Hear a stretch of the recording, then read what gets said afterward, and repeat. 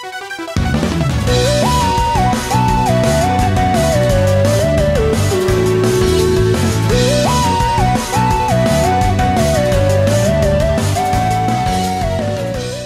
everyone, and welcome back to Ace Trainer Australia. My name is Bodhi and today I am here bringing you another Sun and Moon deck type video. This time we are going to be looking at Latios EX Decidueye GX.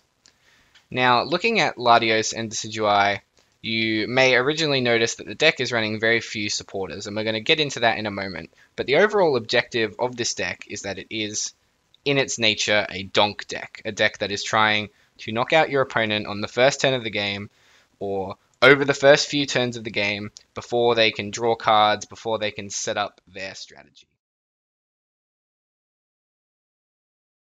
Let's move over to the deck list now. Latios EX is a 170 HP dragon type Pokemon whose first attack we will be using for the majority of our games. Latios EX's fast raid is 40 damage and can be used on the first turn of the game.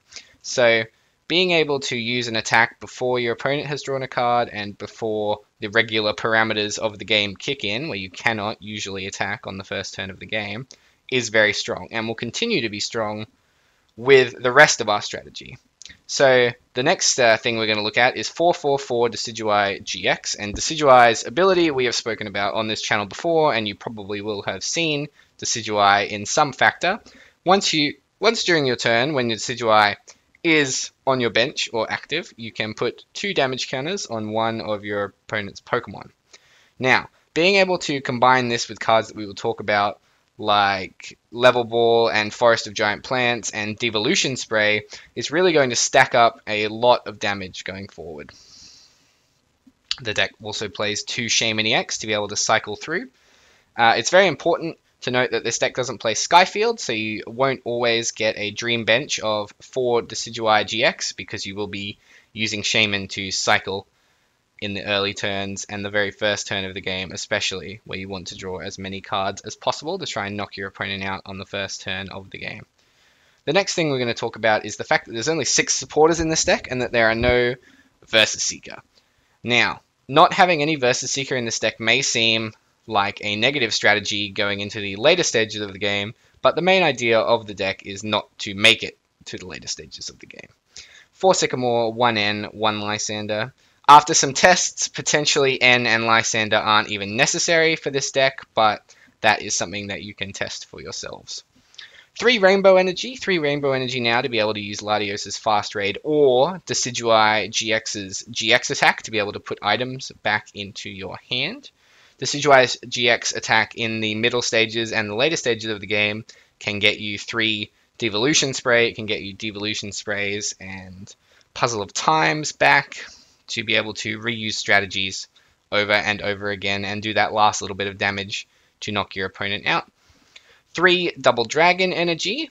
The Double Dragon Energy are in this deck in case you need to use Latios' second attack, Light Pulse. It does 110 damage, which combined with 3 Decidueye on your field is 170 and will knock out one of your opponent's EX Pokemon on one turn. Moving into the items now, we have 4 Puzzle of Time. Puzzle of Time, of course, being able to use 2 of them at once to recover your strategy. The majority of what you are going to be Puzzle of Timing in this deck is Devolution Spray. You are also getting Trainer's Mails and Acrobikes. Sometimes you may even be getting pieces of your Decidueye line to continue to attack your opponent and to continue to do damage on the original turns of the game. 4 Ultra Ball, quite standard. We want to be able to look through our deck as quickly as possible. If we're starting with just a Rowlet, we want to be able to find Latios. If we're starting with Latios and Rowlet, we want to be finding Shaman, etc., etc. The deck doesn't really care what cards it's losing. A lot of the time you will discard energy, you will discard your supporters, you might even discard cards like Fighting Fury Belt and Escape Rope just to search through your deck as quickly as possible. 4 Devolution Spray is really where the idea of the deck comes to fruition. The main goal of Devolution Spray is to reuse your Decidueye turns that you play them. Due to Forest of Giant Plants' ability to ignore evolution, you can evolve up to Decidueye, Devolution Spray, and put Decidueye back down to do 40 damage instead of 20 during one turn with one Decidueye. Now, for Trainer's Mail, again, another reason to search the deck. Acrobike of course, to go through your deck as quickly as possible and find the combo pieces that you need. In all, this deck is a very combo-oriented deck. You need Forest of Giant Plants, you need Devolution Spray, so Acrobike and Trainer's Mail will help you find these pieces. 3 Forest of Giant Plants is an interesting choice because this very well could be 4, and there's even, after testing the deck, it could be 2. Now, the reason why that we have stuck with 3 Forest of Giant Plants is because the deck needs to play 1 on the first turn of the game, and 3 is the most consistent way to find that without worrying about your prize cards. 3 Level Ball is another very strong card. It's a strong search card. Being able to get both Rowlet and Dartrix from your deck with the search of 1 card is much better than Ultra Ball, and doesn't mean you have to waste Ultra Balls on Rowlets or Dartrixes in the early game. 2 Fighting Fury Belt is there to add damage to Latios. It turns your 160 damage turn into a 170 damage turn, where you can knock out your opponent's EX if possible. It also turns 230 damage into 240, potentially knocking out GXs in a longer stage of the game. Now, the last 2 cards, Revitalizer and Escape Rope. Revitalizer, of course, puts 2 grass Pokemon from your discard pile back in your hand. If you have to Ultra Ball away Decidueye and Dartrix or Rowlets in the early game, Revitalizer is going to bring them straight back into your hand, and with Forest of Giant Plants, you can play them straight down. Escape Rope, starting Rowlet, or in the unlucky circumstance that you start Shaman, you will be able to get it out of the active and replace it with Latios to be able to attack turn 1.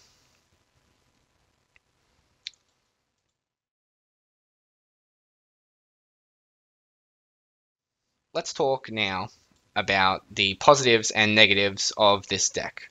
So the ability, of course, well, the big positive is the ability to do over 150 damage on the first turn of the game, before your opponent has even drawn a card, as I mentioned earlier. This is very strong. Being able to knock out your opponent's low HP basic Pokemon, or even potentially knocking out their Soul EX Pokemon, is going to prove very powerful. After 40 test draws of this deck, I want to share my averages with you guys, and I will leave my math in the description of this video. So after a total of 40 test draws, my average damage on turn 1 was 128.5, or rounded up, the 130 damage on the first turn of the game. Now, my best after 40 test draws was 270 damage on the first turn of the game. That is with, I believe, pretty much what I would consider to be the perfect draw of the deck, where you use all 4 Devolution Spray, and you Puzzle of Time a few of them back, so you have nearly 100 or nearly 200 damage solely with Decidueye GX.